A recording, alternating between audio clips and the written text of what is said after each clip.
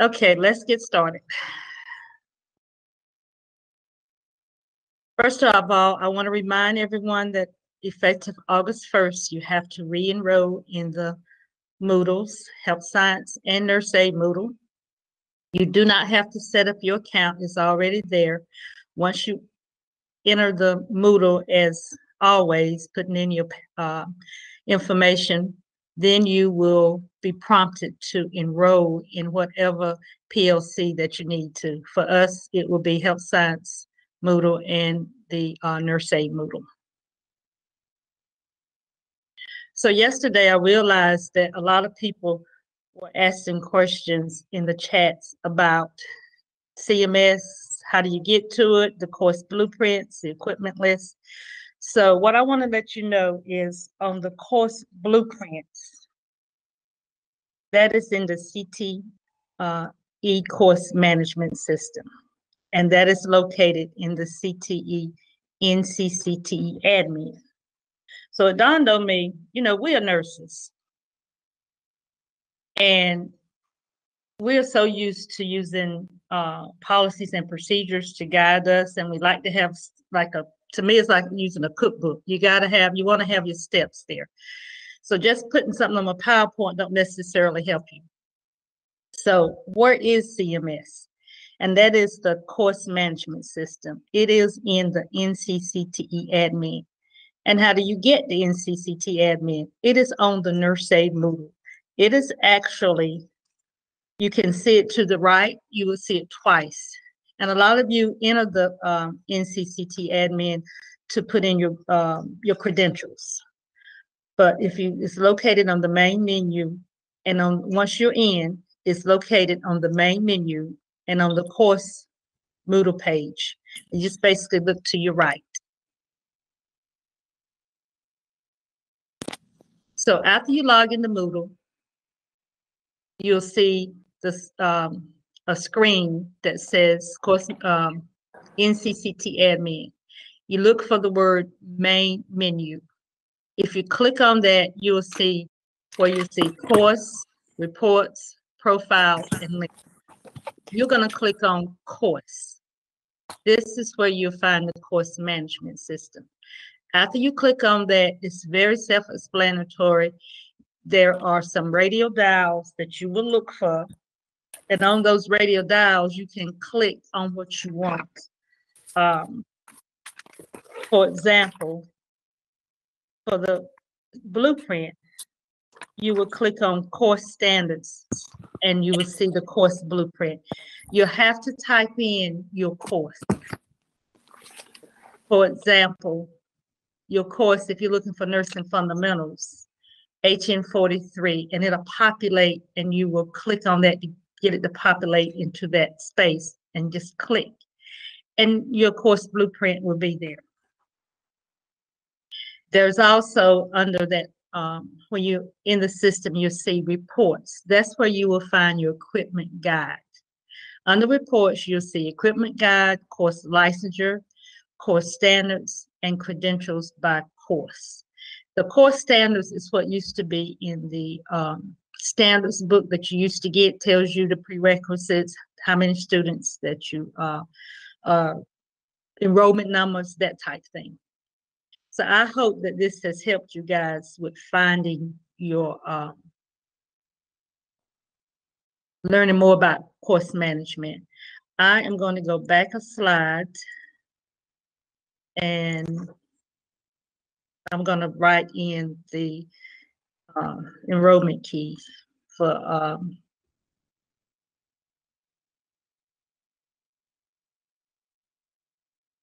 nursing fundamentals in the chat. And just so you know, remember these are case sensitive, but if you would just look and see, the only difference in the enrollment key is instead of having 2015, it's got 2021. That is the only difference. I think the last time there was a change in the enrollment key was in 2015 when I first came to DPI. I think that's when it was switched over from ECU to North Carolina State in 2015. So that is really the only difference, is the year.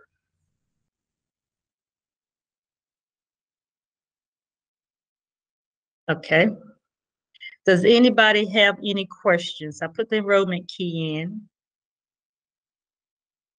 So if you want to, you can unmute yourself. Oh, good. Ashley's here. I didn't see that.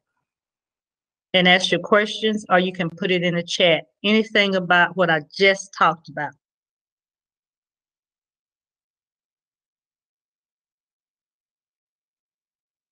What's the difference between two codes? Which two codes, Clara? You can unmute yourself if you can.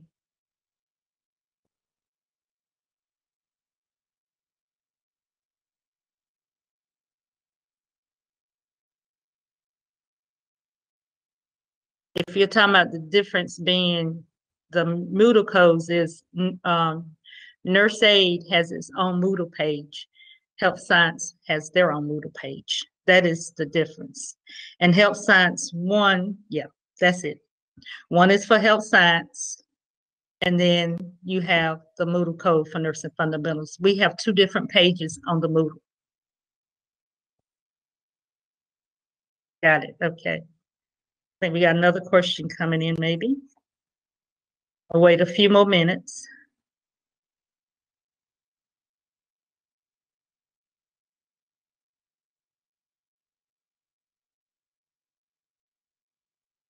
There is the Health Science code, Moodle enrollment key. And I put it in chat. I don't know if Ashley did or not. Okay, so we are going to move on.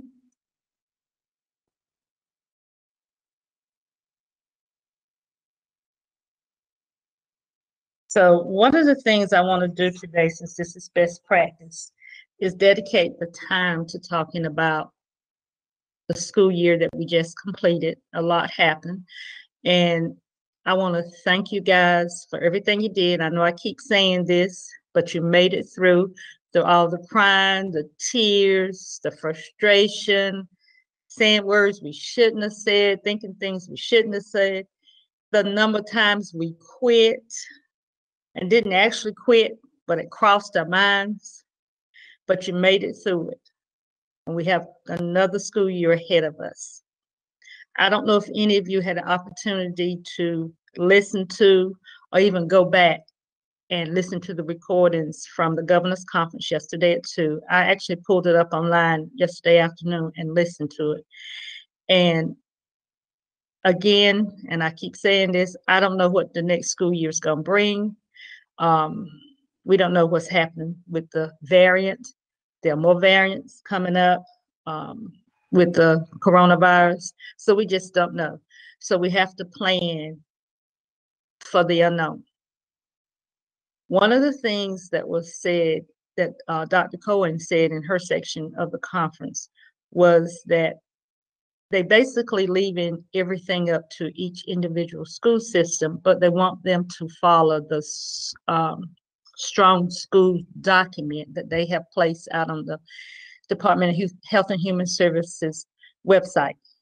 So hopefully they're doing the same thing they did last school year, involving their local health department, the people that have the health background, to interpret this information for them and help them to make those decisions. I do know that what they said for high school students was the recommendation is for students that have been vaccinated, they're not required to wear masks, and students that have not been vaccinated and staff, teachers, and all are required to wear masks. Required to wear masks. The lower grades, 12 and under, they have to wear masks. And this is only inside, not outside. So I say this to you because you have to follow whatever your local county is doing. So those are just like you did this past school year. So face shields cannot replace masks because, think about it, put yourself back in a hospital setting, in a healthcare setting. That face shield does not provide any level of protection because it's still open. You have to have a mask on with the face shield.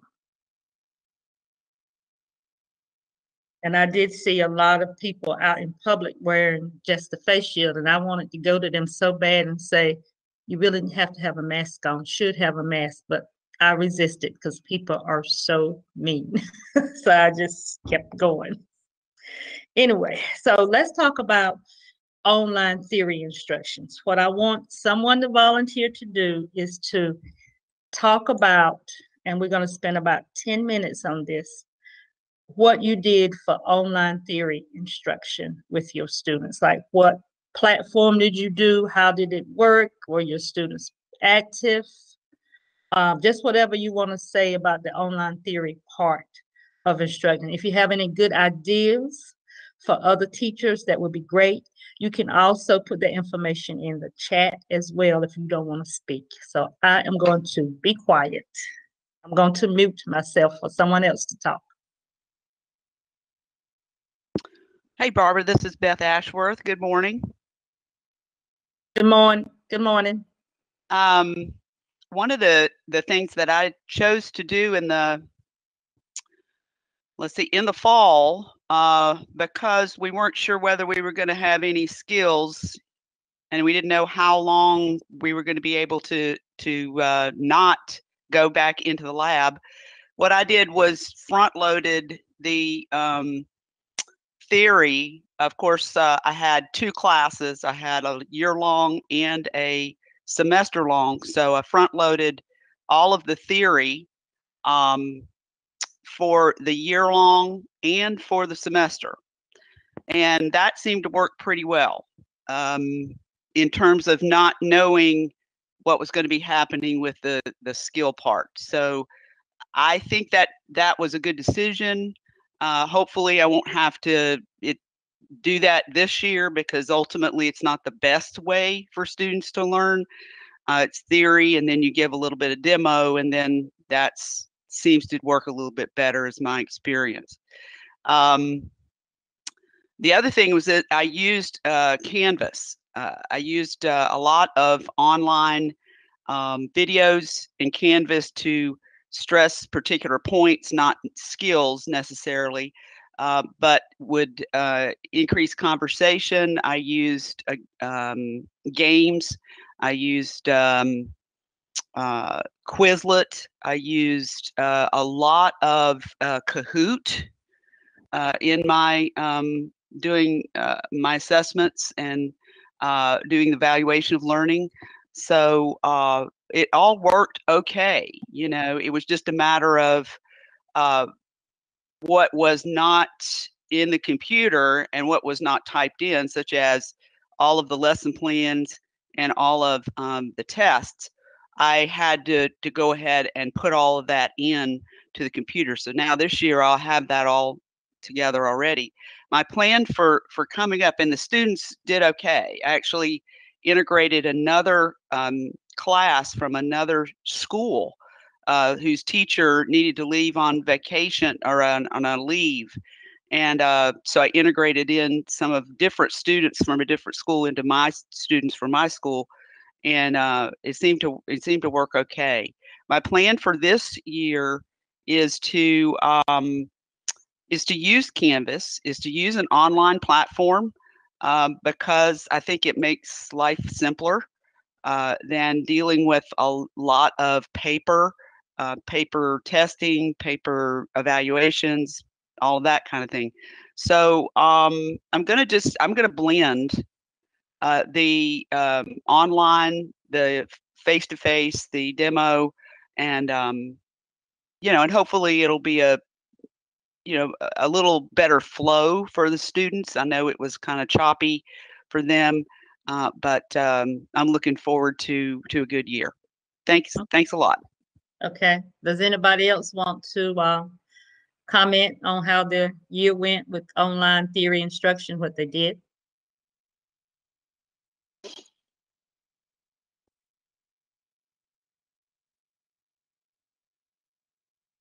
Okay. I do want to comment on Lisa Wilson and Sylvie's comments about videotaping their lecture, and they flipped the classroom, they used Canvas, and they use their days in the classroom to for skills demonstration, lab practice, and things like that. So I think that was a wonderful idea, and I think you guys have to be forward thinking. You've had, it's like Beth said, okay, it was a choppy year. She learned a lot and got everything in. So she's starting a new year. And I have to tell you, Guilford County was probably one of where Beth is at, one of the most restrictive counties on what they allow their students to do for nursing fundamentals. So my concern this year is that you guys may get there in the fall and then you back on restrictions again. Mhm. So that is one of my concerns, and I'm trying not to dwell on it, but I think if you look at what Lisa and Elizabeth are doing with their skills, how they're going to integrate it together, flipping the classroom to try to get as much done as possible. Because there's students need as much practice as they can get on things. We had people that use Teams for live instructions. A lot of you use Canvas. I've never heard of Nearpod, so I wrote it down. I'm gonna have to look that up.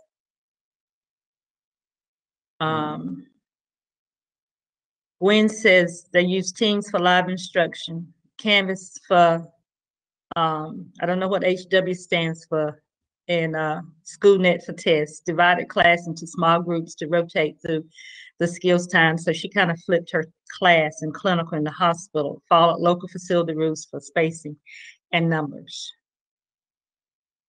Somebody used Loom to video. You can see who has watched. She thinks they can. Flipgrid, I did play a little bit in Flipgrid. And we, Barbara, this is Libby. I think the idea of the flipped classroom has been around a long time, and a lot of teachers, I think, have been doing some version of that. The thing with everything being turned upside down, literally, when you do a flipped classroom idea, it puts more in the student's responsibility to actually read, actually go through and do work. And it takes it and makes it more their responsibility. So you see really quickly who is going to be the best and who is going to be the ones that you will not have to worry about going to the non-practicum. Good point. Good point.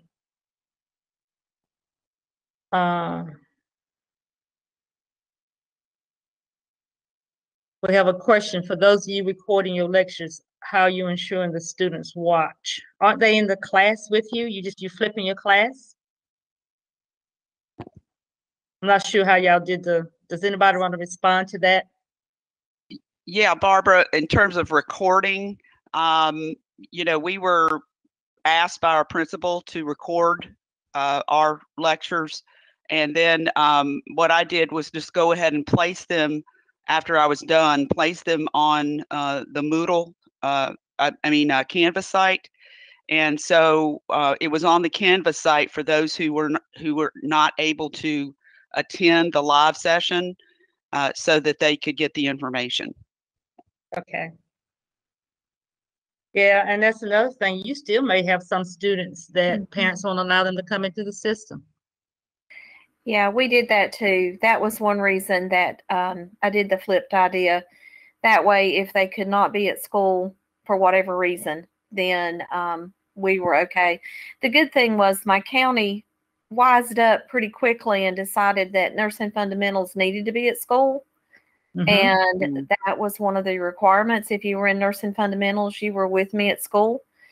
And that made a big difference after about October. That really helped. Okay, Yeah, so it's early. Go ahead, Beth. Yeah, I was going to say, unfortunately, like Barbara said, we didn't have the option to do that until March, so of 2021. So it was rather late. Yeah. But we did it. Yes, you did. You guys did. Yeah. So does anybody else want to add anything about online theory instruction? I think that was the easiest one to do.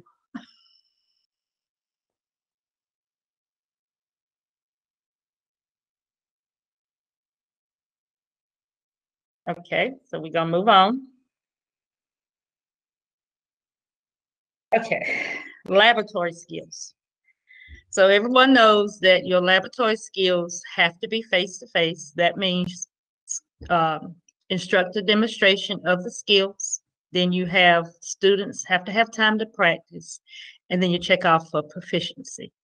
Last year, we talked about that there were some skills, and I put it on the Moodle, that did not require the proficiency checkoff. And that was the work that I did with Guilford County. The teachers joined me I joined them in their PLC meeting.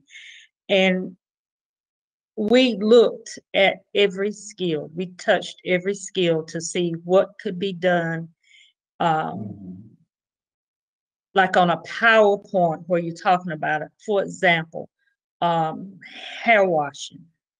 You're not, I mean, you probably do demonstrate it in the lab with the mannequin and putting your head wash board or using some of the no rinse shampoos, telling them how they can do it and stuff. But that was not a skill that requires some proficiency checkoff. So those are skills that you talk about, that you taught them. And when I say taught, T-A-U-G-H-T, you taught. Another skill was the animals is on there. You know, you can't perform an animal, but you can show them the position with the mannequin. But that's one that you talk about. So we did that. I think it's like 45 skills. And the reason we did it was so that you won't spend a lot of your time on those skills and get stressed out, because you needed to spend more time on those skills that needed to be checked off for proficiency. So again, I'm going to stop talking and let you guys put in the chat, or if someone wants to talk about what you did for laboratory skills, what issues, what problems you faced, how you corrected those, or different ways that you did skills in the lab to stay within the guidelines that were given to you during the coronavirus.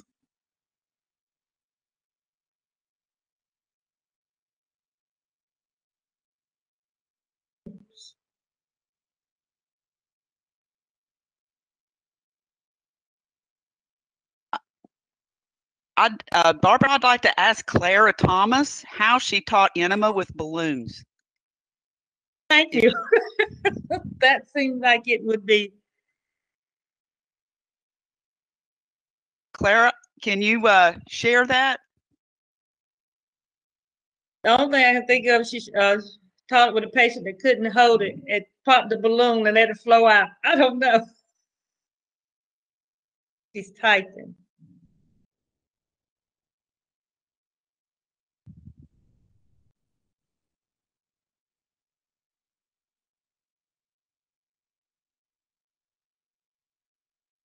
Okay. Robin wants to know, am I going to send out an updated list? Balloon.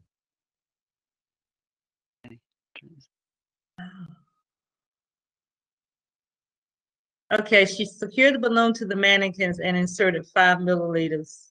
Oh, okay. That's interesting. Robin wants to know if I'm going to send out updated info on skills that have to be manually checked off and which ones are only taught again. We really need to have an updated set for the new school year. There's nothing different about them. They're the same skills, because skills have not changed. So it's the same skills, but I will send it out again. I won't send it out till after August 1st. Or maybe closer to when you get back into schools, to make sure everyone's in the Moodle.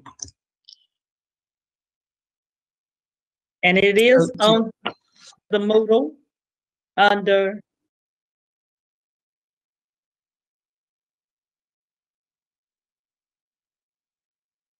So we can use the same book. We can just change the date for the year. Which book are you talking about?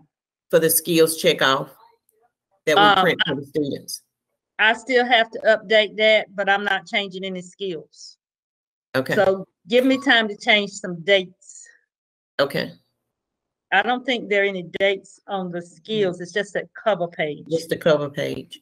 Yeah. So if you want to just change the cover page, because I know a lot of you send stuff to print.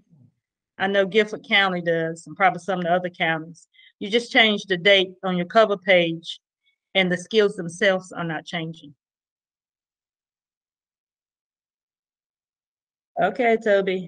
I apologize. My little dog's kind of tired of me being on the computer all the time.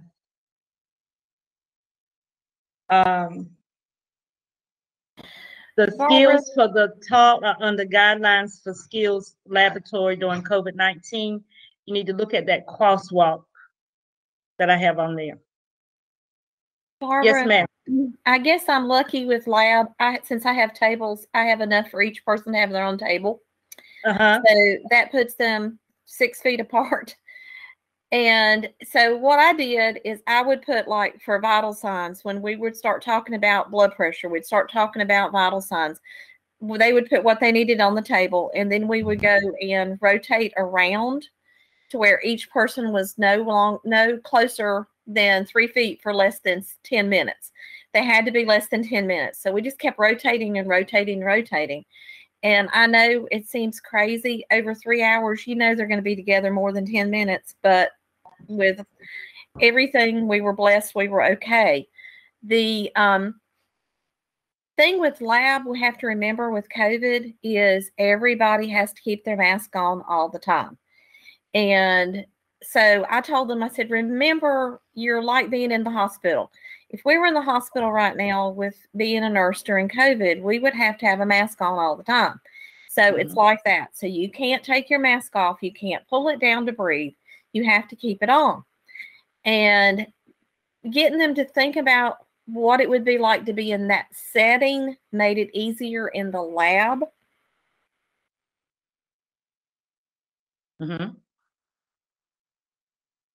That is good.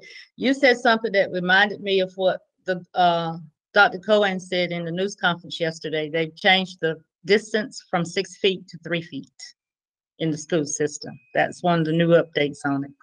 And that's a good thing. Yeah, yeah. And you're absolutely right. They will have to keep their mask on. Yep.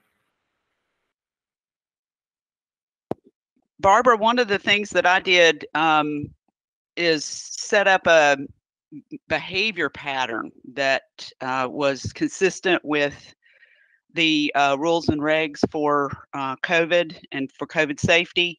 Is that, you know, basically an admission ticket to the classroom was following certain guidelines. And that was that the minute you come into the classroom, you go directly to the sink, you wash your hands, even if we hadn't covered hand washing yet. You wash your hands to the best of your ability, you dry your hands, and then you take a seat at your desk. To exit the room, you do the same thing. You, the student would need to wash their hands. The student would need to take a wipe and or take the wipe and wipe their desk, their bacterial wipe, and wipe their desk, and then wash their hands. And that was the ticket out the door. So they got into a rhythm and a routine for that behavior to a point where I didn't have to remind them at all. They did it routinely, and really, you know, it was, you know, it started this accountability piece for them, like they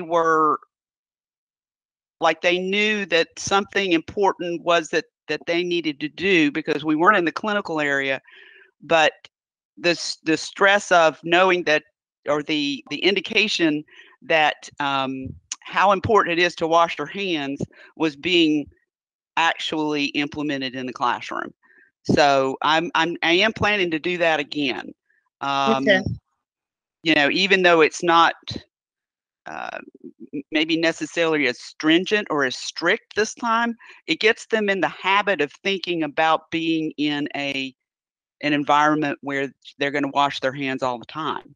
So, it was every time that they entered the classroom, whether it was a lab day or any other day, every time they came into the classroom. Of course, they all had masks on, but I think that's going to be a good, a very healthy routine as well this time. Yeah.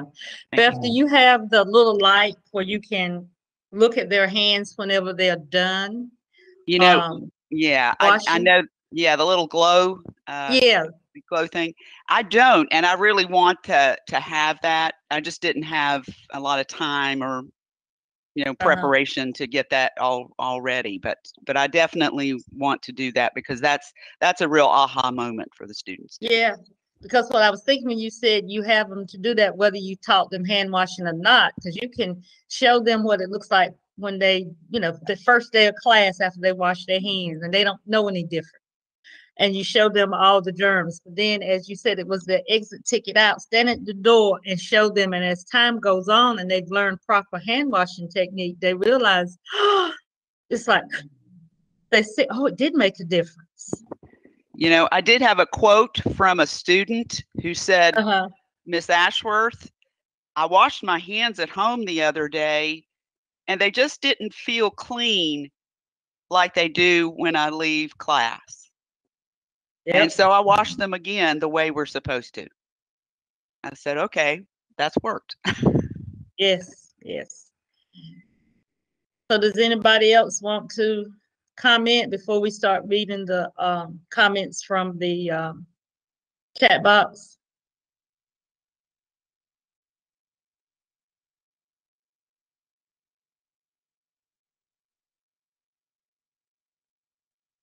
Okay, let me start from the top. Hi, it's Desiree Acevedo. How are you, Barbara? Hey, how are you? Good. I have a question. Are we still going to follow the restrictions with the linen when we get back into the lab, if we get back? When I sent you guys that information on the linen, that was based off of what the recommendations from Credential and Pearson VUE. Mm-hmm. Those are the recommendations that they sent to everybody for testing that did in-facility testing. Okay. And those are, as I've been testing, I keep thinking, I don't know why we didn't do a lot of these things to begin with, such as why even bother to put linen on the bed? Mm-hmm. Why we never changed our sheets in between the candidates? Mm-hmm. I changed them as evaluator when I had someone that was just constantly coughing in the bed. I changed the pillowcase and I changed the top sheet. But I'm gonna get into some of those a little bit later. Okay, thank you. Okay, so we talked about the balloon for the mannequin. Robin says, what is the COVID immunization policy for our nursing fundamental students? Talking to a local nursing homes, they haven't required immunization for all of their staff. So immunizations are basically whatever your facility requires, whatever those requirements are. If they are not requiring immunizations for their for you guys, then that's what you don't do. If they require testing for your students, then that's what you have to do. They have to be tested. It depends on what's going on in that local facility. Before the vaccines happened, my niece is a nurse aide, and they had to be tested, I think weekly, she said, for COVID. And now they're doing spot testing as well. So follow your policy. Now, we'll tell you this, if your policy, the facility that you're going to says that everyone has to be vaccinated, and I think I talked about this in nurse aid, you have to make the decision, because if you have half your class that the parents said no, they're not going to have their child vaccinated, then you have to make the decision, do you do scenario? Do you take half of them? It's totally your decision on what you decide to do. But everybody has to get 40 hours of clinical in either scenario or at a facility. I want to comment on Clara's comment about the peri area between legs. Some mannequins have rectal openings. Hopefully all of them have a rectal opening. I, as an evaluator, and I know Donna Allen is an evaluator, and there may be other ones as well that I'm not aware of. But when you are teaching your students peri-care, make sure you're teaching them to clean that rectal opening. That fails a lot of the candidates when they're testing. They wipe the crack. I'm just going to break it down. They wipe the crack, that's it. They don't get credit for wiping the crack. They get credit for cleaning the rectal area. So they have to wipe that. And the mannequins are required to have a rectal opening for testing. So I just wanted to bring that point up since it's already there. Talked about the move poodles. Gwen says her assisted living site required the COVID vaccine for all students and instructors in Concord. Debbie bought her a light for the glow germ, yep, at Lowe's, and made a box from a cardboard box. All I had to buy was the glow germ. She said it works well. What about long nails in lab? That's a good question. That is not a policy for the lab that I have put in. That would be your own policy for your lab, because we all know that they can't have long nails when they go to clinical. There's no policy when they're testing. So if they have long nails, I think I got these questions. My students are testing and they all went to prom and they put long nails on. There's no policy saying they can't test because they got long nails. So that is a policy that you can put in for you, because facilities, hospitals, they have that policy about long nails, and they also have the policy about the artificial nails, because they can cause infection, especially if they scratch a resident. So that's you have to put that in as your own policy. Beth says she restricts them. Clara says she follows the policy for nails as her clinical site, which is 1/4 of an inch. That's a good way to look at it. That's what your clinical site requires. Katie says her students in summer clinicals at FTCC have been required to wear N95 masks and face shields and weekly COVID testing, depending on the facility. Exactly. Mickey says she follows the guidelines of the long-term care facility. Gwen says less than 1/8 for us. Yeah, if you have them hold their hands up and turn around, you're able to see the nails are too long. Yep. Does anybody else want to comment on their laboratory skills, how they did those, what issues they had with laboratory skills? Well, Barbara, I think for me, this is Beth again. I think that the lack of time made the process of being checked off for the skills difficult. So I chose to have intensive workshops basically on Saturday for the students to come in and practice and then get checked off on the skills. I had about 2 of those. They both lasted about 4 to 6 hours, and it was highly encouraged, and about 10 to 12 students showed up out of 19 for the practice. So it was it was a good thing. It was well received, and the students did show up. So I was pleased with that. But hopefully, I won't have to do that this time. We'll see. Yeah, but at least you got a plan. Hey, at least they got a plan and it was implemented. There's a precedent. Yeah. Barbara. Yes, ma'am. This is Angela Hamilton. Good morning. Good morning. I actually got little small plastic boxes. I want to say I got them at Walmart, and each student had their own box of supplies. And so I put a gait belt in, I put blood pressure cuff, stethoscope, one TED stocking, and whatever. And so each student had their own personal container. So when they did a skill, they used their own supply.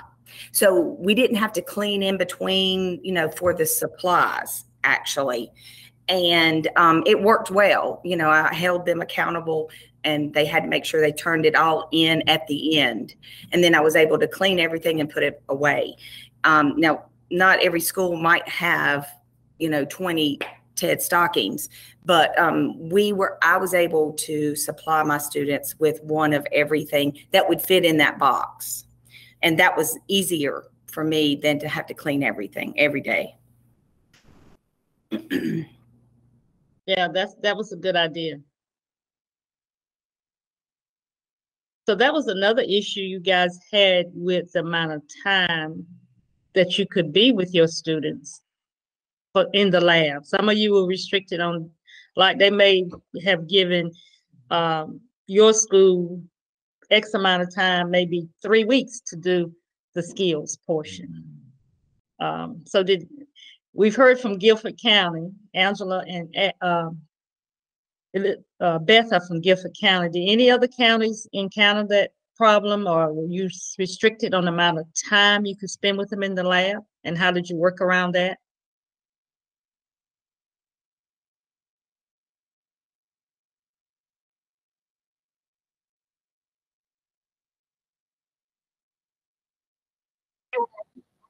Good morning.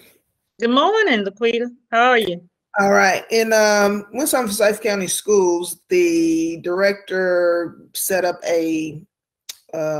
we had a form that the parents had to sign, letting them know that we would be within within the 15 minutes together. More than that's supposed to be a liability waiver. Thank you, Laura. With that, our principal, day 2, it had to be signed before we started any skills. When we went in, our principal did.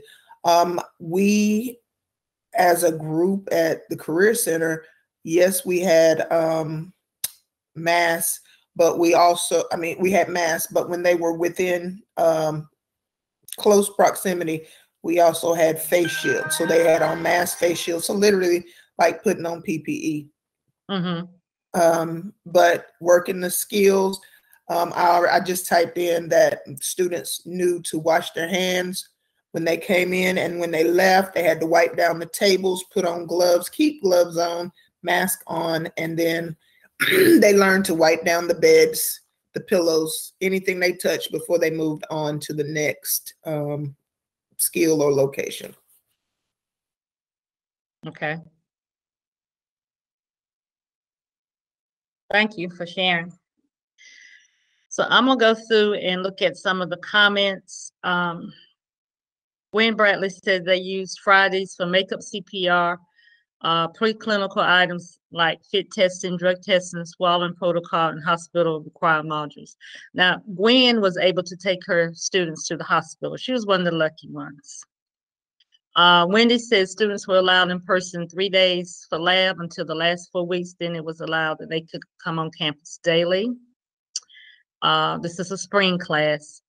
Michelle says my county started off allowing students 2 days per week. So like I mentioned earlier, we used Canvas for theory and spent most of our time working on skills. I think most of you did that. Laquita and Laura talked about the waiver. Beth says that they tried to put their supplies and use grocery bags with the students' names on, but she liked the bins better.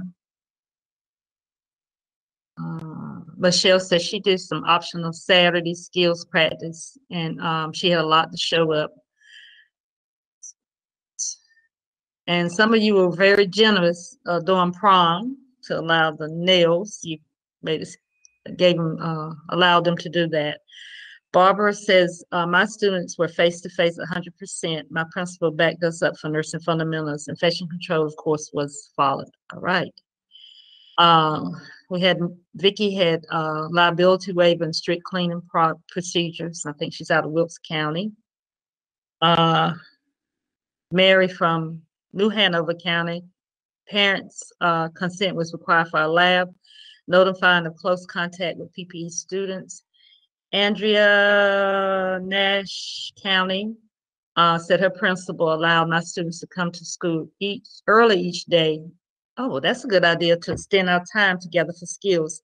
Students who did not want to do face-to-face were taught the non-practicum by our second nursing fundamentals instructor. Laquita says Dollar Tree has the Ziploc jumbo bags, keep things separate. Vicki, Wilkes County, so they were able to take their students to long-term care spring semester with COVID testing required per the facility. Mary, again, out of Hanover, says her principals backed her up 4 days a week. Robin says she had 2 students that the parents would not let come to school. I taught 1.5 to 2 hour private lessons, after school in the lab every day. Libby says she did 30 minutes early each day, and that was free practice time. Laquita said that they pair their students up so they can keep up with tracking contact. That's a good idea. So a lot of you had to make a lot of adjustments. You had to do a lot of things, and that was more work on you because you had to track, you had to keep up with all of this. And I applaud you for that, going above and beyond to get your students what they needed to do and to get more students out in healthcare, which is where they're needed at. So we're going to move on. We did the questions. Now, the scenario-driven clinical. Clinical is still 40 hours. You can choose to only do scenario-driven 40 hours in your lab, or if you are fortunate enough to go to a facility being long-term care, assisted living, or a hospital, to have your students perform their clinical hours. You can divide those hours up. Because I was so happy when I got the emails this spring. I didn't get any of them this fall. The only place that I knew that went during the fall was 2 schools, one in Catawba County and Cabarrus, that were able to take them this fall to a clinical site. The spring of the year, things seemed to open up a little better. So when I got the emails, wanted to know, can I divide my clinical hours up? Yes, you can. You can do 30, you can do 20, you can do half of them, you can do 10 in the facility. That gives the students some hands-on experience, as opposed to being with the mannequins or with a cooperative client, such as another student, because we know sometimes in long-term care, or the hospitals, your patients aren't always cooperative. So I'm going to stop, let people talk about their scenario-driven clinicals, but I do want to make another mention that on the Moodle, we still have the scenarios that you can use. And if anybody wants to send me some scenarios, I will place those on the Moodle in the folder for the clinical, I think it's labeled clinical-driven, scenario-driven clinicals, something like that. But it's easily labeled so you can see it on the Moodle. So I'm going to be quiet so we can have some share time.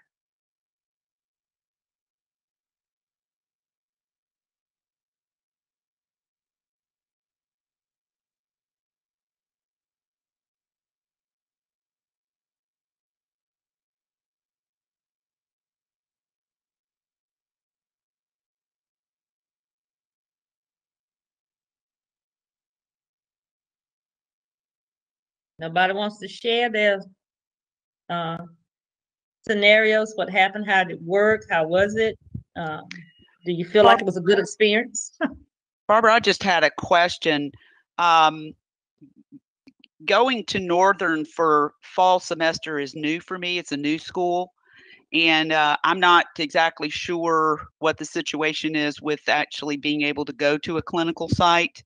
How far ahead do clinical sites need to be scheduled for us to use them in a particular semester? So I know some of you start contacting your clinical sites while you're out during the summer, and I saw in one of our sessions, someone posted they contacted a clinical site for, I think it was for the fall, was told to call back. So does anybody want to give her a general idea when they normally contact their clinical site for the fall or spring, how you do it?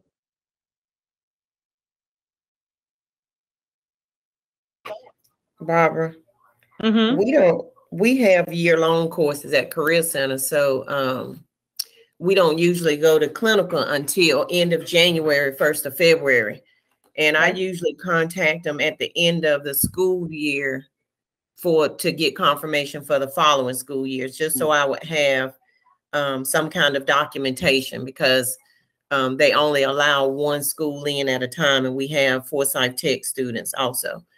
But this year, I didn't do it because I didn't know what we were going to be up against this fall. So I did start contacting earlier this week, and I'm running into all kind of roadblocks where they are not, some places are not accepting. They're going to have so many different forms and stipulations that you have to meet. So I would say get started now, because I've called probably 4 or 5 places in the last couple of days. That's outside of the 3 that we normally use, because one of the 3 has already said that they won't allow students in the fall. So they don't know about spring yet. And again, this is with clinical, it's one of those things that you have to call back or just wait and see.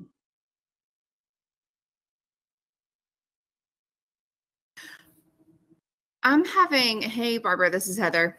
Hey. I'm having a hard time getting our normal long-term care facility to call me back or contact me at all. They recently were taken over by a big for-profit company, and they've gone through like 3 directors of nursing, I think, in 6 months. So I'm trying to get in touch with an assisted living in the county, and they have like an Alzheimer's care unit and then an assisted living piece. So I was wondering if the Alzheimer's care unit could count as the long-term care hours, if they're full, hands-on, totally dependent. It will still count. You can use the assisted living. What county are you in? Watauga. Watauga, yeah. You can still use them because we have approved the use of assisted living. Okay. In the past. Okay, awesome. I'm still waiting to hear back from them. I'm thinking the nursing home I normally use is a no-go this year. Yeah, I think a lot of them might be a no-go. Yeah.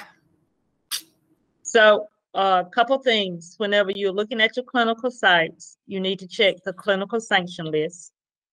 Vicki has been sending me the facilities throughout. Matter of fact, this week, I think I've already gotten 4 emails from her. So I try to keep it updated. Also, don't forget your contracts with your clinical site, and you should be able to get help from that from your CTE director or CTE staff. Kim, have you got a comment?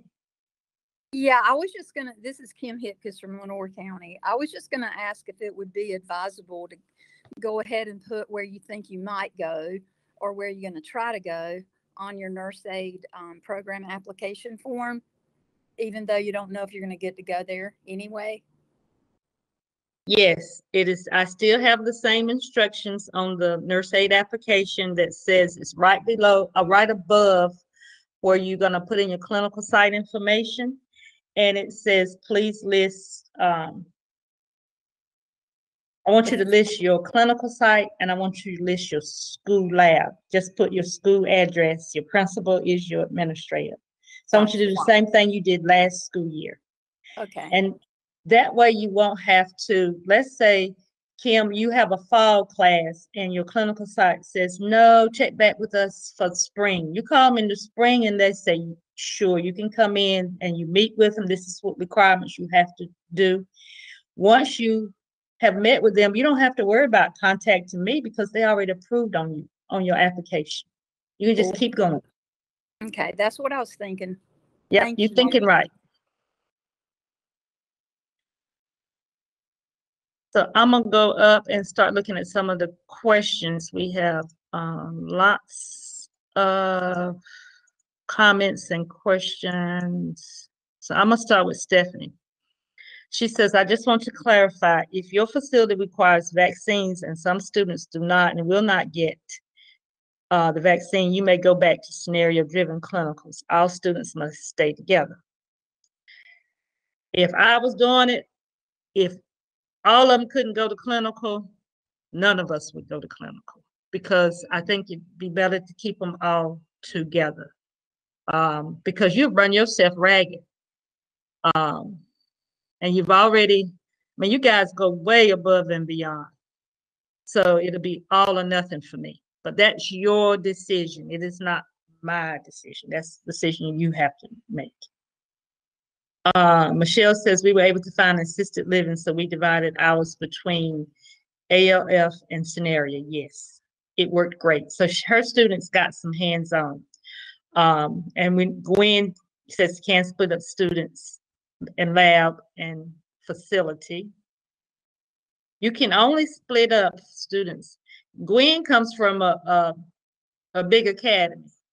They got more instructors. If you're a one-man show, then you can't, I wouldn't split myself up. But if you have a certain second instructor that could take students to clinical and you stay in the lab with the other ones, you could do that. But if you're a one-man show, you can't. It's hard to do. For clinical sites, the facility or facilities you choose has to be listed on the sanction list in order to be able to perform clinicals in that facility. That's kind of backwards.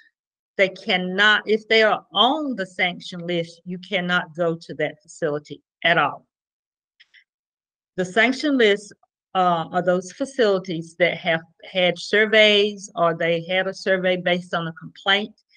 If the Department of Health and Human Services substantiates or have any substantial findings, and they are fined, and some of them pay big dollars, they will not allow any nurse aid training to take place in that facility. And that includes that facility training, offering a class themselves. No outside nurse aid training programs are allowed to go into that facility. So if the site's name is there, that means you cannot use them if they're on the clinical sanction list. Thank you, Laura. Gwen says ASP notifying the clinical site. Susan says she usually makes her contract at the end of the school year for the next year. Andrea says she tries to set it up before the fall, before she leaves for summer break. Heather says she usually contacts them during the first few work days of each semester and plans out on her pacing guide to make a rough estimate of the dates. Susan says even with restrictions, she thinks she's going to contact just in case. Exactly. Julie says, I had my students make up one scenario for an assignment. Oh, okay. Of course, I had to add some information to some of them. No student used their own scenario. They enjoyed researching some of the skills that would be needed to be completed on their residents with certain illnesses. Julie, are you able to unmute? I'd like to hear what some of the students' scenarios were like.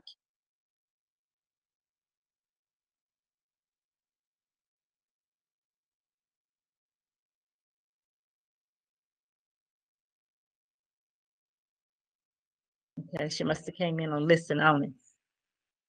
Diane says, make sure that you have all legal documents completed through your county where's your admin support on this? That's true.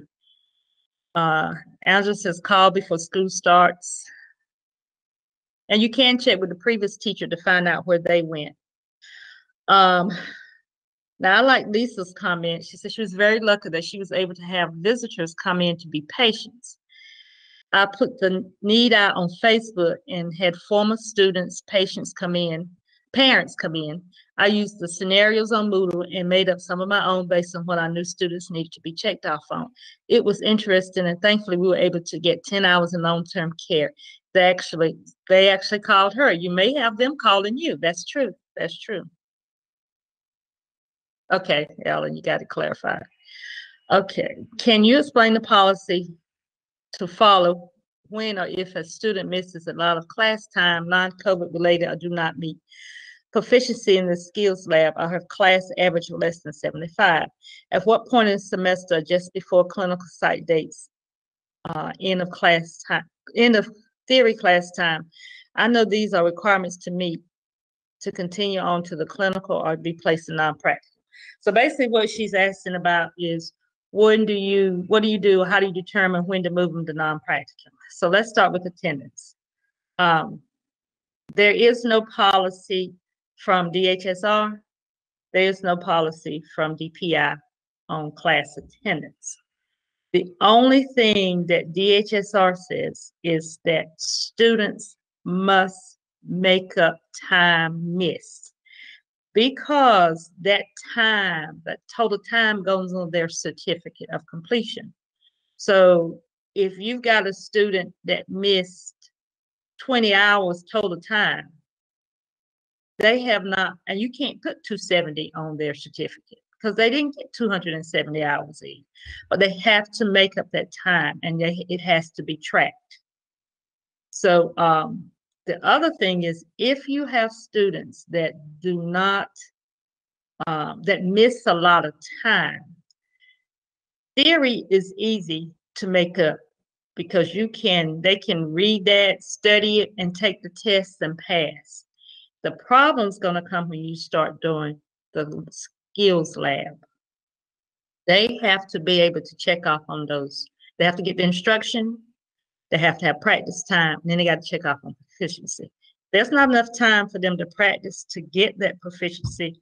The chances of them checking off will not happen on skills for proficiency. You all have your rubric for their skills.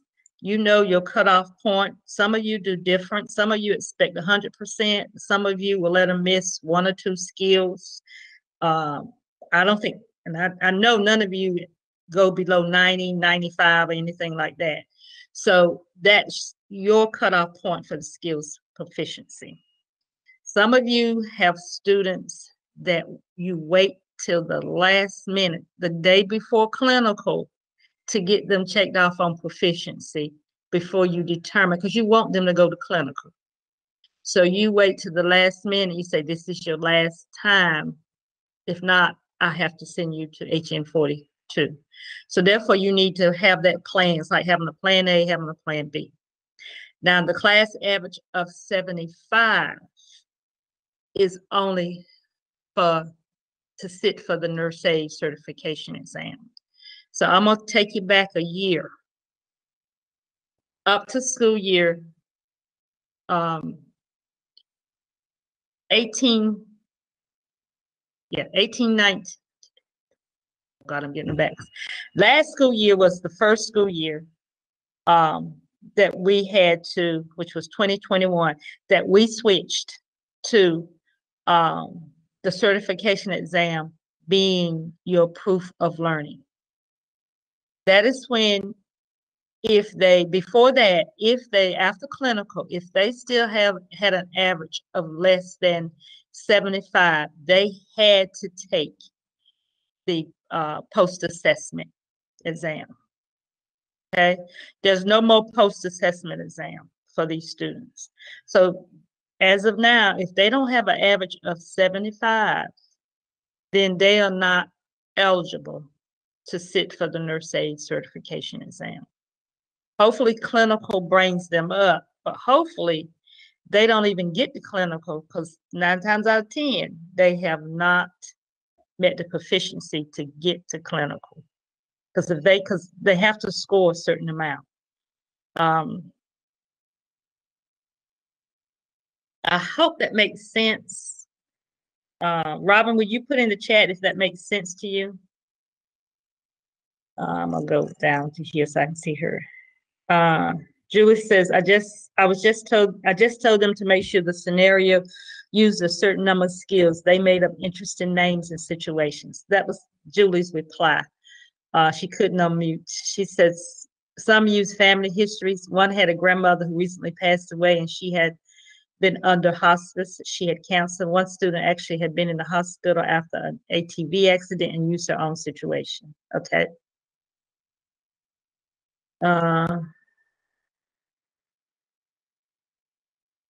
Diane Wall says, I would bet the vaccine will be fully approved and that it could be, then will be made to be mandatory.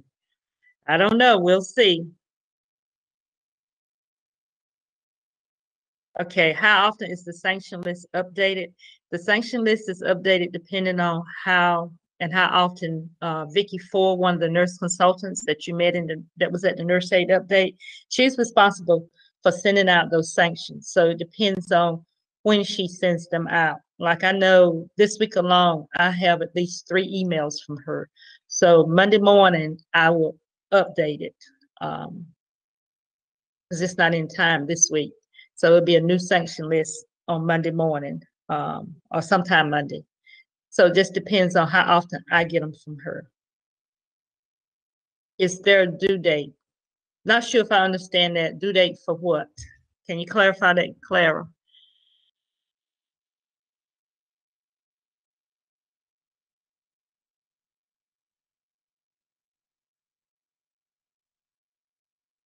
Richard says if that's a solid game plan, we'll cut down on reapplications. Exactly. He's talking about the putting your information for your clinical. And you don't have to apply again if you did not put down your clinical site. Now, I got some emails from people this past school year that was going to a different site because they found one in their county that'll let them come. All you have to complete is the clinical site change form. And you email that to me. And I know I got one from Chatham County from them. All you do is you email it to me. I verify if they're on, or I check to make sure they're not on the clinical sanction list. And if they're not there, then I tell you, I approve it and send it back to you. And all you need to do is add that clinical site change form to the front of your nurse aid training program application that I sent back to you. Michelle says she took what was off the Moodle. This is for her scenarios, as well as another teacher shared some of them. Then I embellished it and added some more of her own scenarios. I placed each scenario in a wipeable report cover and slid it into pages. She did a protector sheet, one of those report sheets. She said she would divide the students up, maybe one being patient row, 1 to 2 A rows per scenarios, and then they would read scenarios, look at the care plan, and what they had to do, bed bath, TEDS, mouth care, etc. Once they did that task, they would document on the form, their INOs, vital signs, etc. So that was good. So I am going to go forward because I want to talk about the skills. Now, what I have done is I basically took what Prudentia and Pearson View had on their slides and to show what you guys did with the skills. Didn't put any type of comparison to the state. I just put exactly what we did. And this is what they had on their graphs was for the 2 school years, 2019-20 and then 2021. So the first one they had on was applying knee-high stockings. And I looked at the ones that were below 90%. School year 19-20 were 89%. And then this school year, we went up to 92%. So dresses client with affected weak right arm, 87%, a little bit up to 89%. Performs range of motion, 85% and 88%. Performs range of motion of the shoulder, 82 and 90%. Position on the side, 88 and 90%.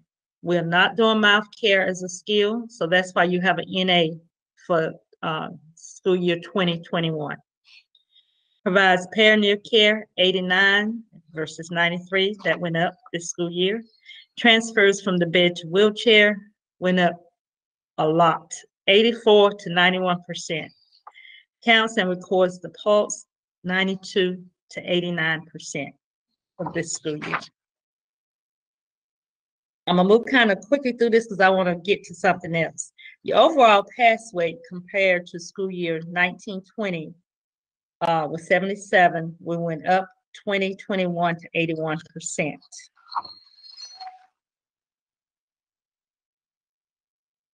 So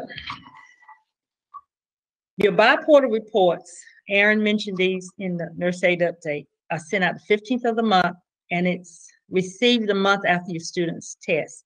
This report goes to your CTE director or to whoever they've designated. What I need you guys to do is start asking to see these reports.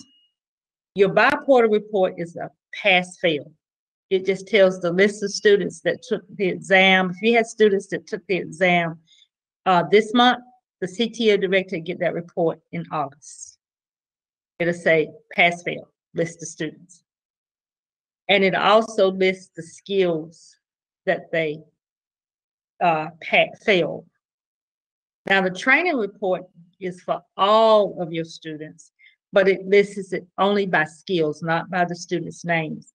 This report is very important for you guys because you can get that report and see if you have a trend. And when I say a trend, if you have a lot of students that have missed the same step, there's a reason why. That means either they didn't understand what they were taught, or they were practicing it incorrectly in the lab and it just wasn't caught. I had an instructor tell me that the nurse aid evaluator said to her, those students were taught that. As an evaluator, and I think Donna would agree, we can tell a trend.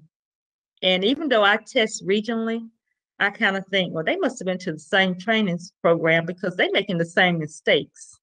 And then sometimes I hear them talking and I realize, yeah, they went through the same class.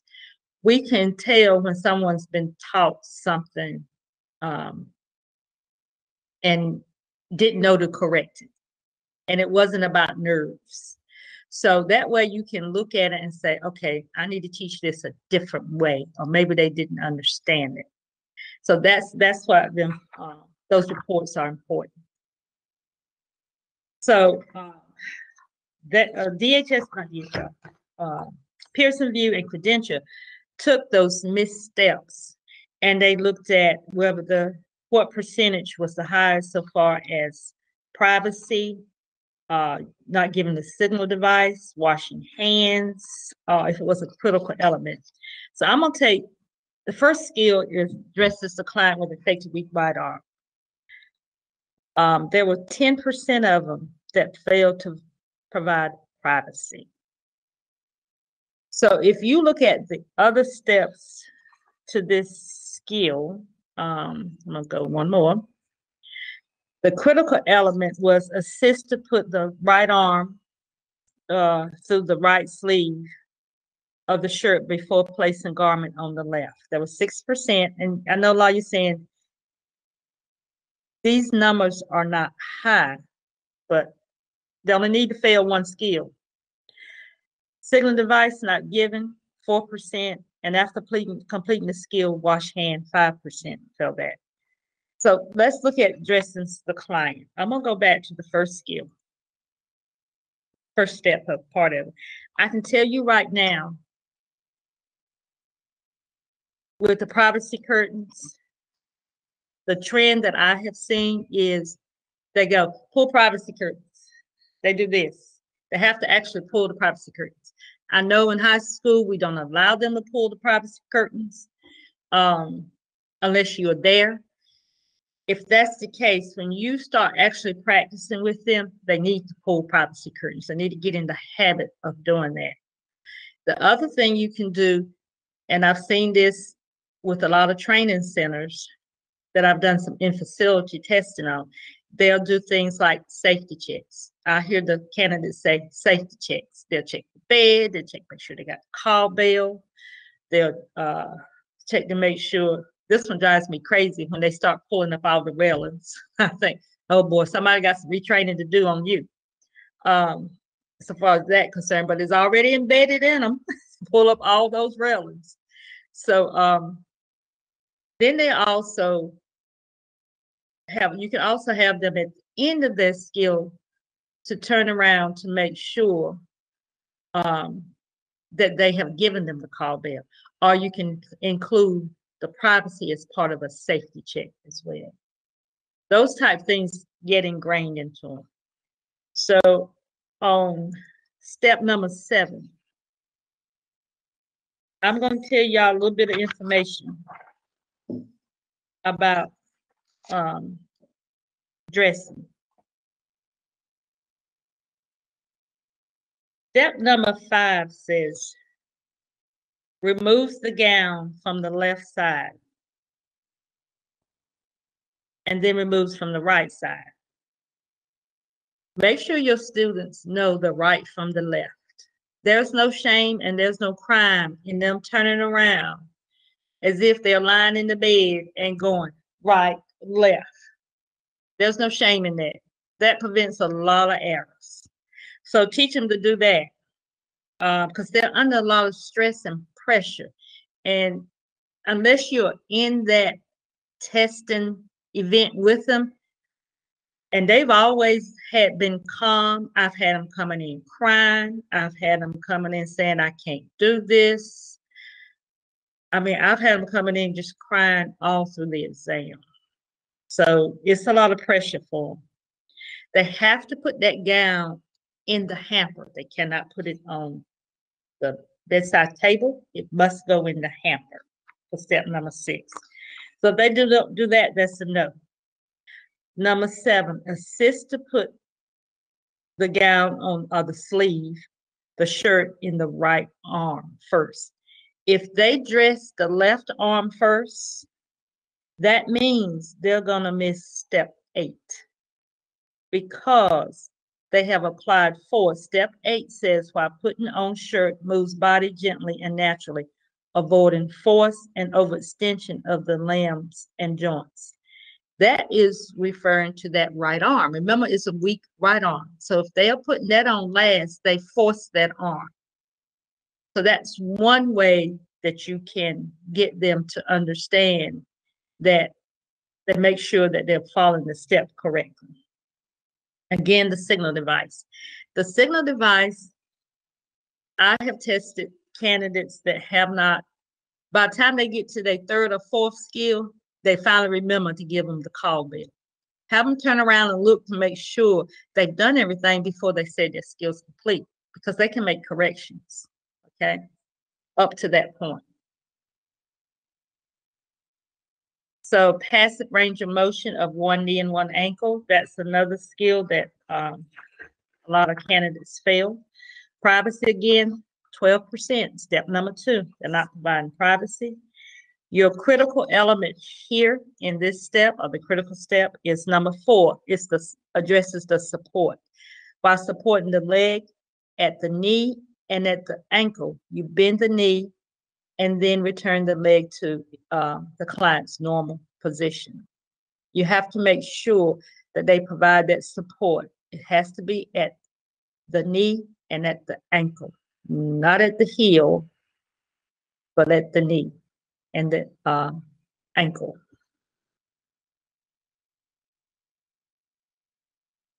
Again, it's about support for number 5. They have to put their support at the foot and the ankle. And if they raise up from the bed too far, or if they're too close to the bed, if they are flat on the bed, then they will not get this score. That would be a no. anywhere there are multiple steps of things they have to do in a skill, they have to do all of it to get the full credit. So let's say they did support at the foot and the ankle, but they were flat on the bed. So the rationale behind that, they are causing friction for that heel. So they want to make sure they have the leg up when they're doing the ankle part. Signal device, 6%, and washing hands, 5%. I picked those skills to highlight them because they were the ones that were highlighted on the chart that Pearson VUE and Credential had to go over those skills. So what I'm gonna do is I'm gonna see if anybody has any questions at this point so far as testing. Go back to the top. Hey, Aubrey, this is Ashley. There was one question that was posted earlier in the Live Now questions tab. I wasn't sure if you were able to address that for Ms. Armstrong yet. Is this the one about the, what is she asking? I'm looking through them. It says, who will be our lead RN with hours of nursing home care for application of fundamentals programs? Who will be our lead RN? You or no? Say that again, Laura. This is Laura. You know, when we do our applications, we have our school nursing fundamentals RN teachers, but then we have to list one for the county that, and I think the one that we've been using was leaving this year. I can't remember who it is. Is it Pam? Is it Pamela Laura that's leaving? Possibly. We only had to use her, I guess, last year. We used her for 2 years. She was at East Forsyth. Oh, okay. Yeah. Pamela Ward, is that who you used? Yes. Yeah, she did. Is she leaving? I was under the impression that she was, but maybe she's not. Okay, I'll send her a message real quick and ask. So Laura, let me clear you up. You're not talking about your lead, or you are talking about a program coordinator. That's what Pam was for your county. Yes. She was on record for all of the schools in Forsyth County as the program coordinator. Correct. So if she is leaving, then you guys would have to find another program coordinator. Yeah. And the requirements for the program coordinator, if you look on the PC agreement, at the very top, it tells you the requirements. One of the requirements for a program coordinator is that they have to have at least 1 year experience, 2,000 hours in long-term care facility.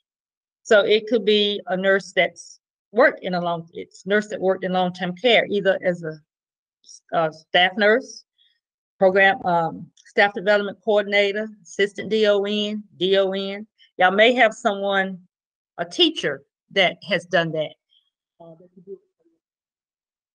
That's something you'll work with Vicki Wheeler on to try to get someone in your county to do that. If you have problems, then that's when you'll need to contact me if you simply just cannot find anybody. Okay. Okay. How long does a teacher have to teach nursing fundamental going in and out of the long-term care facilities before they can be a program at? It adds up to about 25 years, and it depends on how many hours you actually do. Now, a teacher that has taught in the community colleges, you know, they run their classes at Wake Tech. As soon as we finished the class, we didn't even have a week, no time in between. We started the next class. So we were in and out of long-term care a lot, whereas you guys only go in once or twice a year. And so if you find someone that has been teaching at a community college for, I mean, several years, we could figure it up. They just have to be able to tell me how much they were in long-term care, how many hours they did in clinical every time they went. Like if they went, they know they went 5 times a year to clinical, and they did like Wait Tech, we did 40 hours. If they did 40 hours every time and they've been teaching for 20 years, I can figure that up to see if that'll be enough time. Barbara, you might want to look at the last few that popped up about program coordinator questions. Okay, can the PC that is a non-teacher access the Moodle to stay up to date? You have to give them access to the Moodle. And that would be the decision from your county, because I know some of you do use the assisted living, not assisted living, long-term care staff development coordinators, and you also use the DONs and assisted DONs. Angela, you got a question? Yeah, what is the hour requirement? Is it, you said it'd take 25 years, but it's 2,000 hours. It's a full-time equivalent. Okay, 2,000 hours. Okay. Yep, 2,000. Does hospice count as long-term care? Hospice does not count as long-term care. Okay. It is on your application. It says hospice will not count. It's on the faculty approval application. That's where it's at.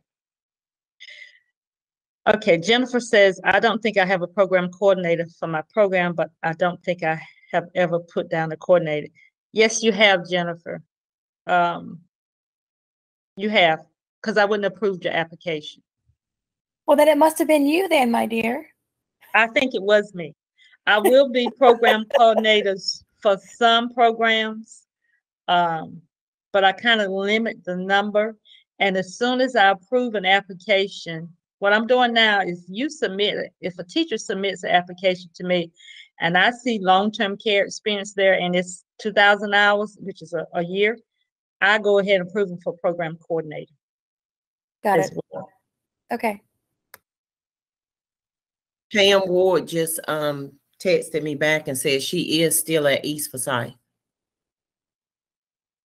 Okay. Fabulous. So Claire says, will it sit? Claire, I'm not sure if I understand your question. Would Elizabeth City be my CTE director? I don't know. I'm not sure if I understand your question. Are they permitted during testing to say, oh, I should be putting on the right side and then correct to pass? Okay. With testing, when I have someone that says that to me, oh, I should be putting on the right side, I say to them, are you making a correction? Or is that a correction? Most candidates would say, yes, I am making a correction. Remember, candidates are only scored on performing their steps. The only time that they can tell the evaluator what they're going to do is when they say wash hands between skill steps. So whenever they make a correction, the evaluator will ask a question such as, when would you have done that? And they give them the answer. Then the evaluator is going to say, please perform that step or steps if they're correcting several steps.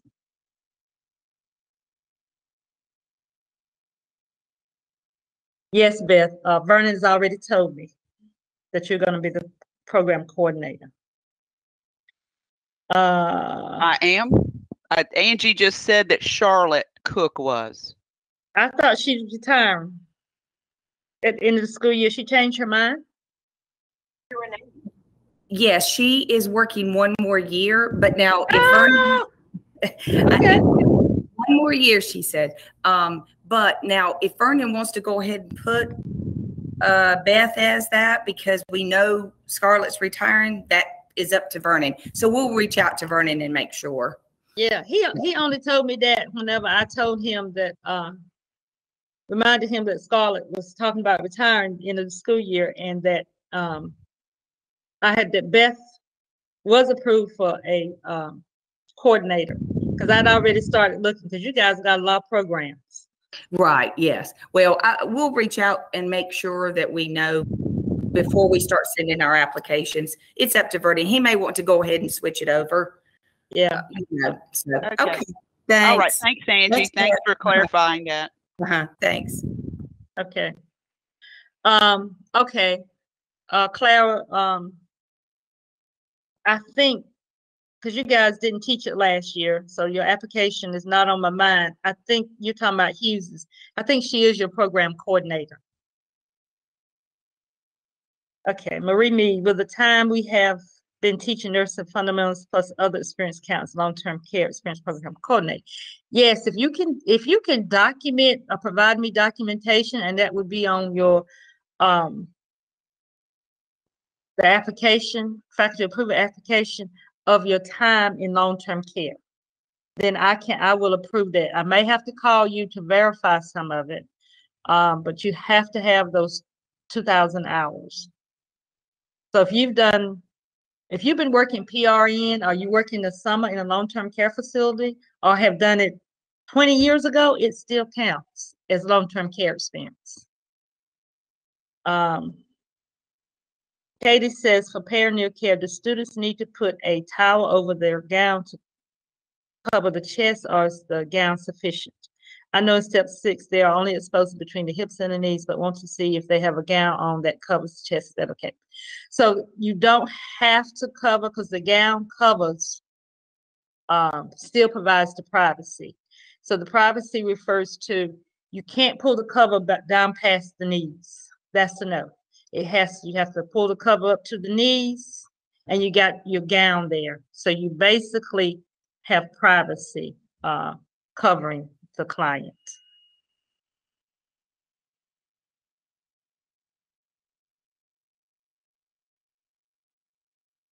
Let's see.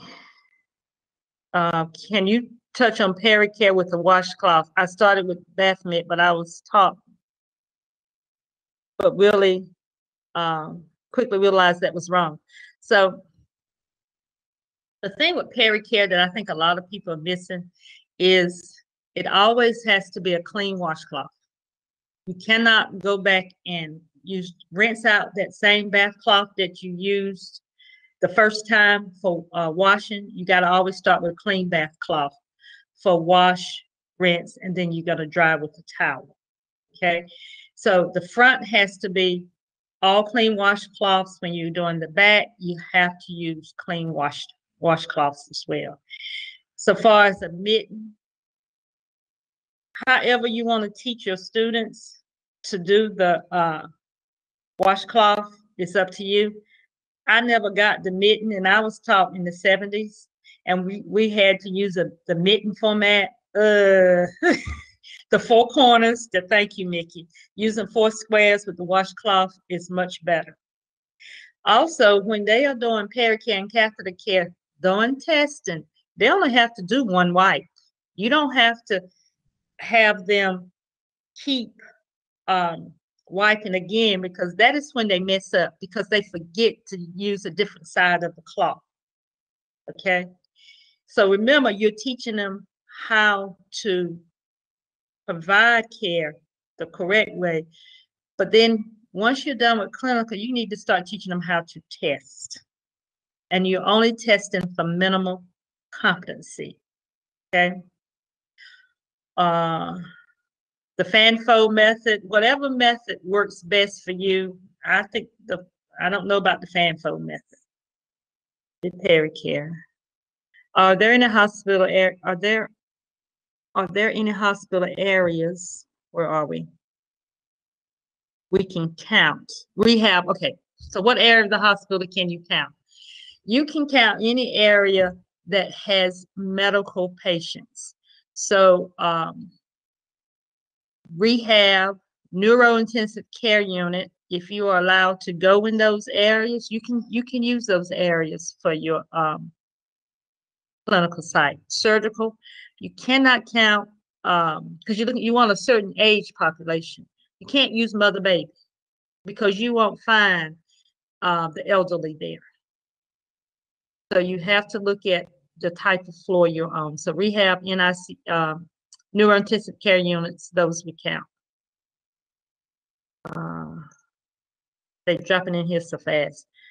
Sylvia, I'll have to look back at your application to see if you have long-term care in there, then I could approve you. And you can be your own program coordinator for your program.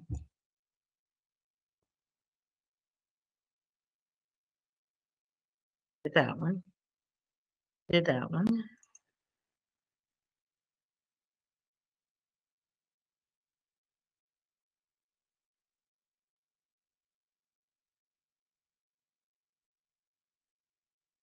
I think I'm caught up.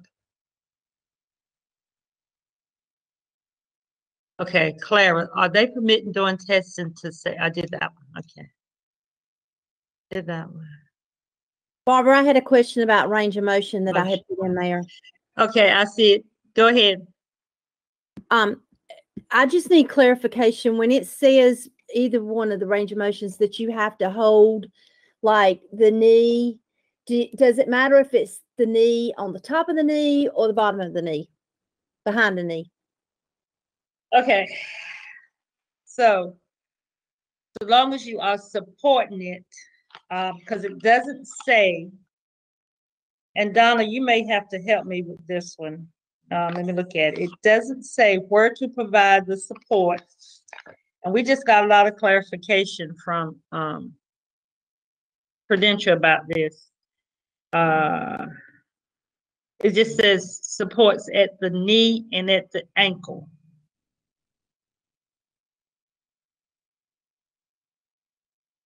I give them credit if they touch the knee or the ankle.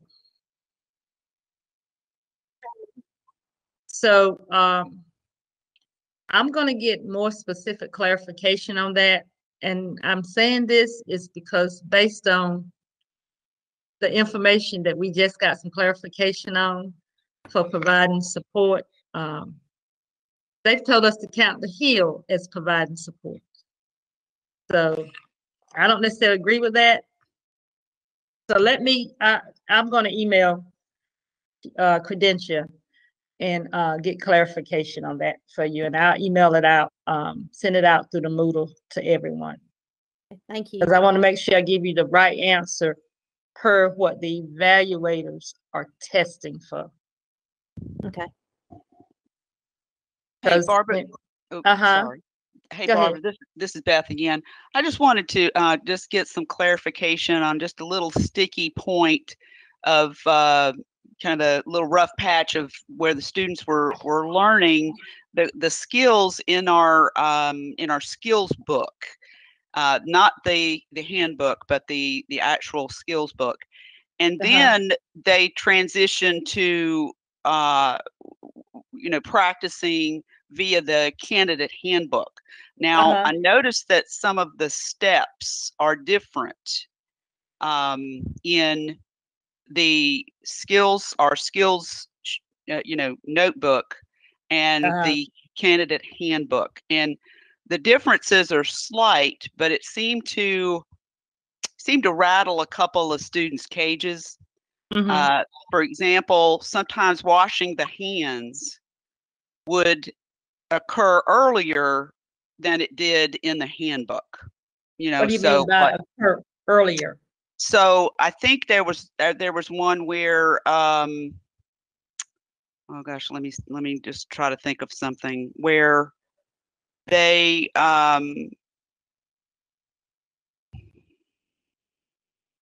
actually I can't think of it right now, but it was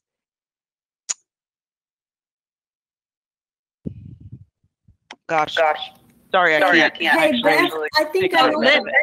Beth, I think I know what you're talking about.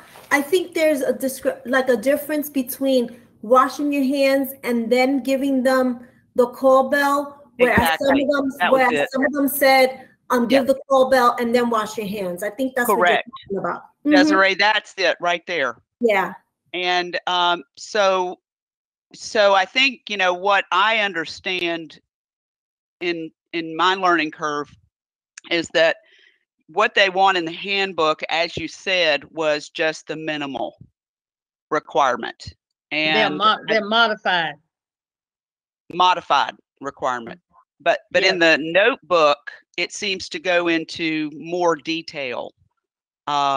So I guess just basically kind of teaching the students up front that that's going to be happening may be helpful, so they're not given that information right at the moment that they're transitioning. So I'll just prepare them a little bit better for that. And maybe, you know, just take a cursory look at the handbook before or as we go along looking at the notebook. Maybe that would be helpful too.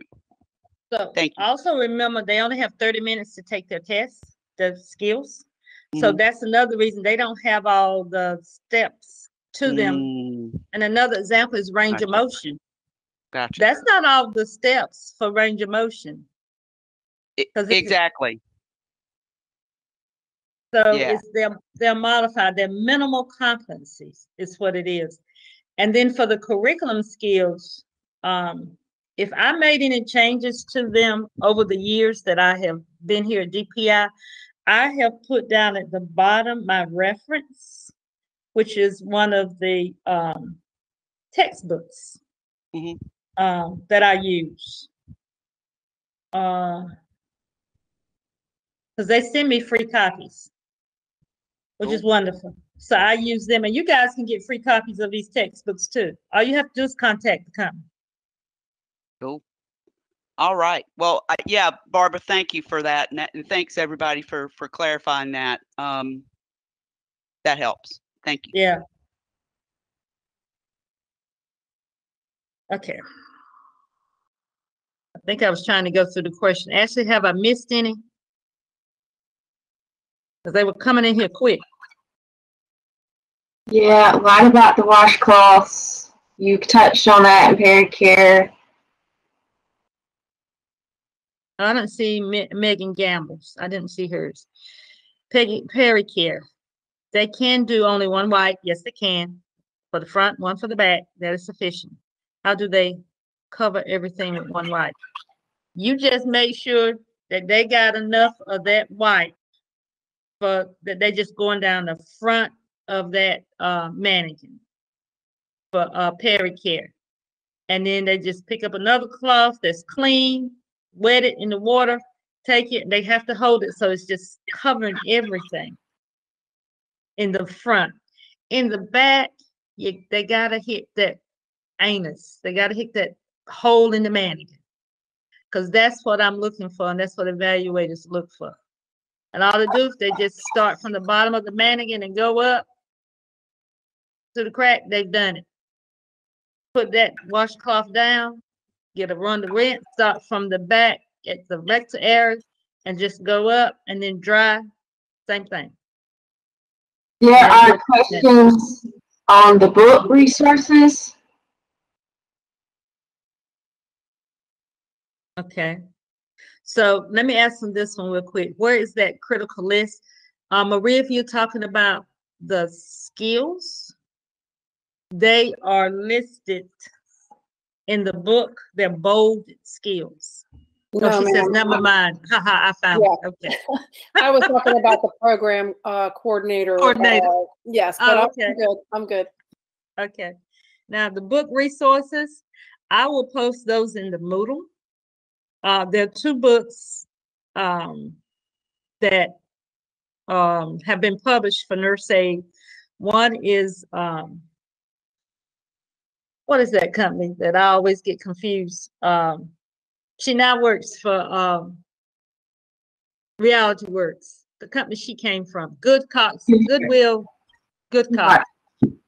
Wilcox. Yeah, they have a book, and then there's another company that has a book. I will put that on the Moodle too for everybody. Send it out. Barbara. Going back to the question about when the students take the gloves off and then give the call bell versus give the call bell and then take their gloves off and wash their hands. I always try to tell my students it's a cleaner skill or dirtier skill. So if they've had their hands in water and all that kind of thing, they don't want to take that glove and give them a call bell. Yes. That is correct. That is Okay. correct. Okay.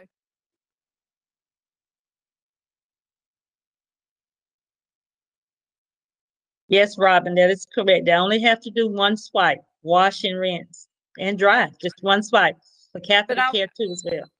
I mean, because some of the skills, they do get confused when some of the skills tell them at the end, take your gloves off, wash your hands, and then go give the patient the call bell versus give them the call bell, then go wash your hands. And I always tell them if it's a cleaner skill, your hands aren't filthy with bath water, then it's okay to give them the call bell with that hand.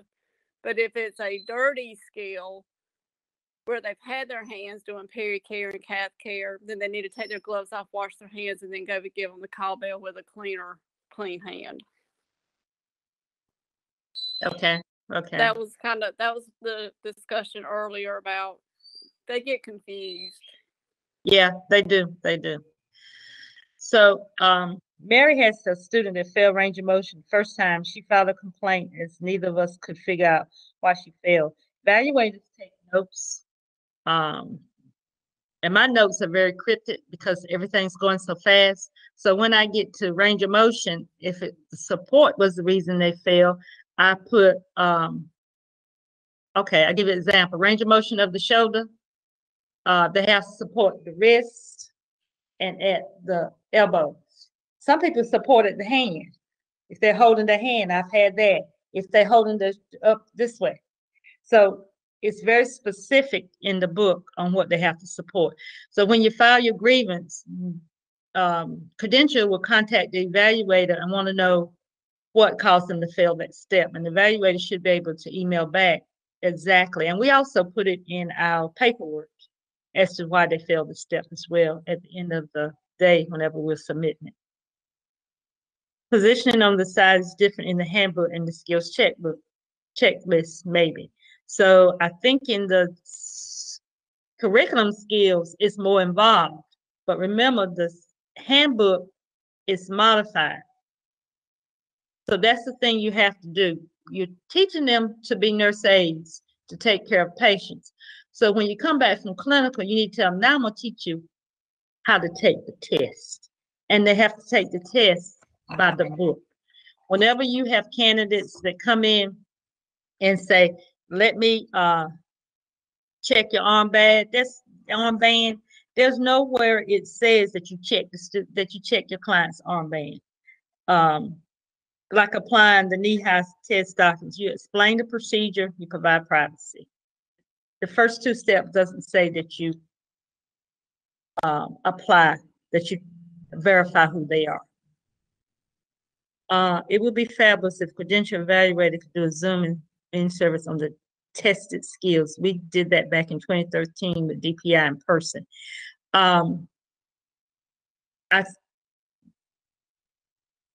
I can't say this, but they don't want to give away a lot of their, well, I'm going to say it. I don't think they want to give away a lot of their secrets. But maybe we can put something together where we can talk about the skills more, because evaluators are not allowed to give away all the secrets. But in my role, I am in a different role here talking to you guys, so I can provide you a lot of the information.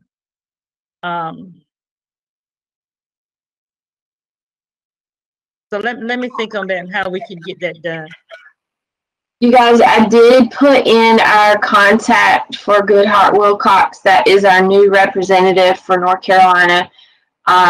This is a touchy situation, though, because I technically cannot talk or recommend any textbooks that might be related to health science one or biomedical technology, because we're in what's called a textbook freeze.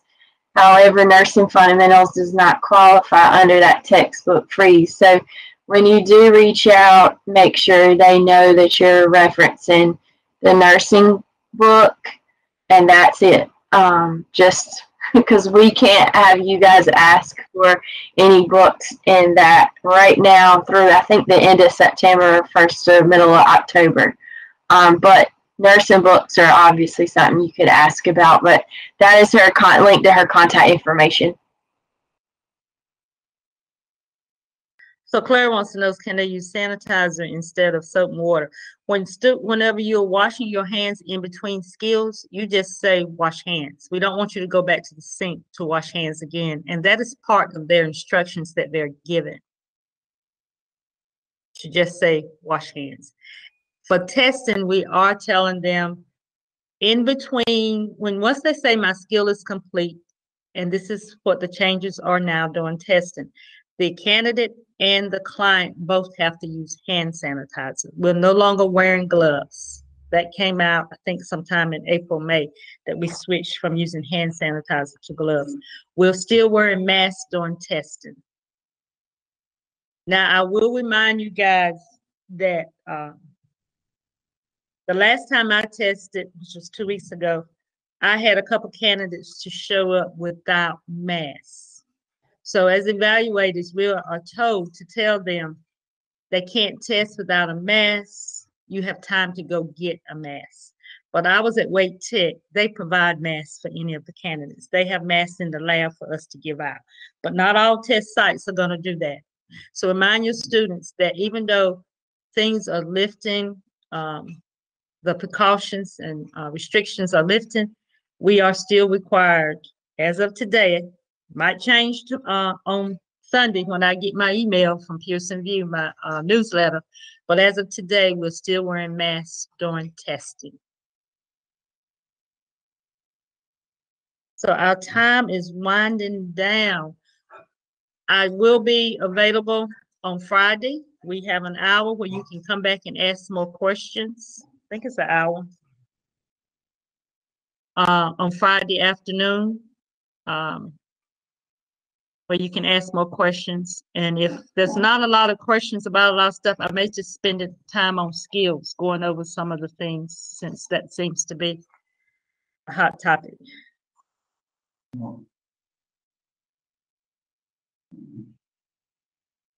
Have 5 minutes left. Hey, Barbara. Uh-huh. Hey, it's Michelle Collins. I've been trying to jump in here. I just wanted to tell you a best practice that my kids and I developed about leaving your patient. We call it the 5 P's and 2 L's. Before they leave their patient, they ask the patient, are you in pain?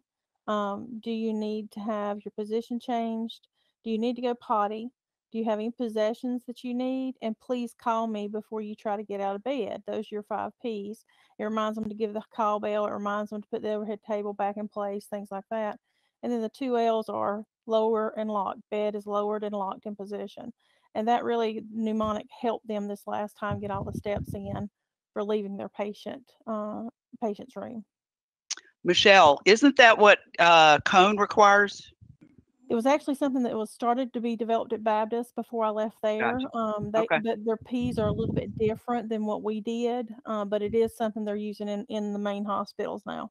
Yeah, that's what I thought when I had done some work with Cone. Yeah, okay, that's cool. Thank you for that reminder. Robin, you see that little microphone? There should be an X over it. If you want to unmute from there, let me see if you unmute it. My buddy here is getting down at the very bottom. You should have a plus sign, microphone, leave audio, stop sharing webcam. You should have a line over the microphone. If you click on that, that will unmute you. Come here, Toby. Got it. Thank you. Uh-huh.